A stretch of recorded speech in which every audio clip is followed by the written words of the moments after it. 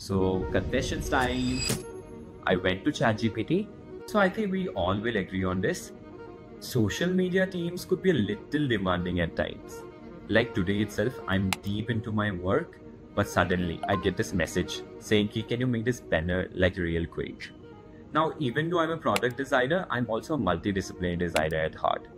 And these ad hoc little visual tasks are part of the team. But who has the time, right?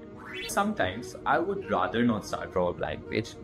So I went directly into ideation, thought about ideas that will resonate with the newsletter name, and took real life pictures as examples for inspiration to put in the prompt.